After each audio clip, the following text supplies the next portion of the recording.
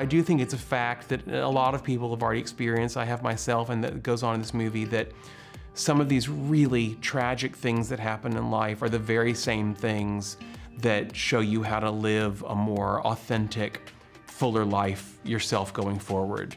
And you couldn't have done it without having gone through that really trying adventure in the process. Hey Logo, I'm Jim Parsons, and this is First Best Worst. My first reaction upon reading spoiler alert was tears. The best way, I think, to describe Michael and Kit's relationship is two people who love each other enough to figure out how to make allowances for each of them to be who they really are. They're not at all the same person, and that's one of the charming things about them, is that they love each other enough to make it work and bridge those differences ultimately. My first impression upon meeting Ben, we were on a Zoom. I felt within about a minute and a half that we understood each other when we spoke. There was no like, is that your sense of humor? Or what do you mean by that? Like, there seemed to be a common language we spoke. And again, I felt it really quickly. I was hoping that this would work out and he would be the one to play Kit. Probably that first date scene. I didn't know Ben until we started work on this film, and so it was Michael and Kit getting to know each other, but I was also getting to know a new friend in a lot of ways. The worst date I've ever been on, very, very early on into my relationship with my now husband. I bought him a CD, and I gave it to him when I met him for dinner.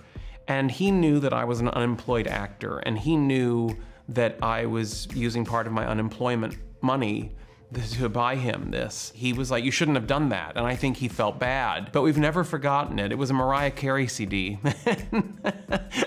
And I think he feels now that he wish he hadn't have reacted that way, but I understand why. He was being protective, maybe a little judgmental, but I think mostly just protective. I'm very fortunate that the worst date I ever had also turned into my husband, so that's a pretty good bad date. The worst first date activity, and again, this was literally my first date with my husband.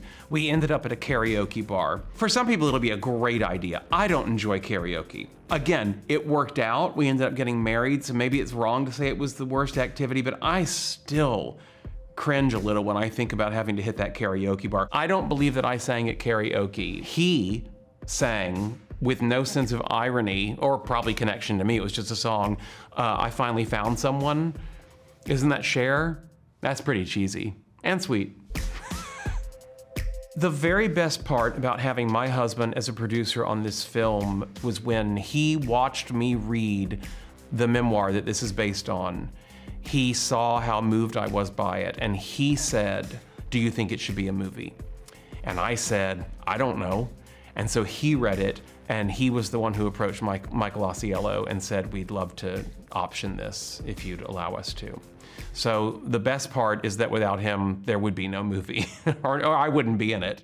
I very often refreshed my memory of the memoir and went back to whatever moment we were about to portray on screen. The first time I read that book, it made such a heavy emotional impact on me that rereading what he had written about it pretty much brought me right back there and set a tone for the scene. Best Sally Field movie. Oh my God. Best Sally Field movie for me is Norma Rae. She's phenomenal in everything, but she has an Oscar for that, and it's, if you watch it, if you've never seen it and you watch it, you immediately understand why. She is just a powerhouse and just so dynamic, and she still is. Yeah, but Norma Rae, that's my favorite Sally Field movie. I have a memory of smoking pot for the first time. I was in high school, and one of my friends, I don't even know where it came from. I have no idea. It's so long ago now, but I remember we were in the woods by our subdivision and we smoked. And I remember going back to my house, and I remember vividly being in my bedroom and us laying on the floor watching this candle.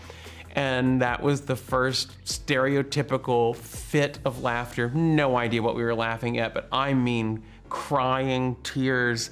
It was gorgeously psychotic. Oh God. Oh, thank you for asking that. That was a lovely memory. JR's. It was so special to be in a place where I felt free to be gay. It's kind of hard to explain. Hopefully most people don't as much understand that anymore, but it felt so kind and exciting, but really the kindness is the memory that prevails. I loved it. Oh gosh, the best advice I could give on making love last: have empathy for the other person involved and for yourself.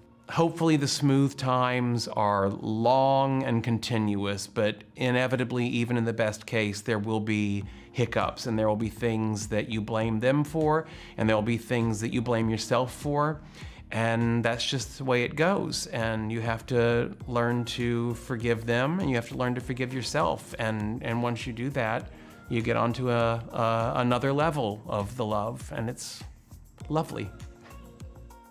At some point, due to walking in the shoes of these men going through this, walking in their realization of how short life can be, I had a self-realization that there's nothing so painful as holding in a confession of fondness, of love for another person, not just romantic, but friend or anything. I wanted to be more free going forward with my profession of adoration for certain people and things in life.